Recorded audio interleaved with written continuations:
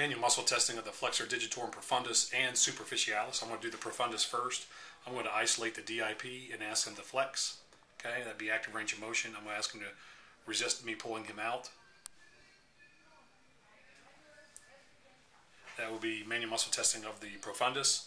For the Superficialis, okay, I'm going to go ahead and eliminate these other 3 fingers. Go ahead and flex your finger. Okay, we're working on this joint right here, the PIP. I'm going to ask him to hold it there. I'm going to pull it out. That is manual muscle testing of the Flexor Digitorum Superficialis.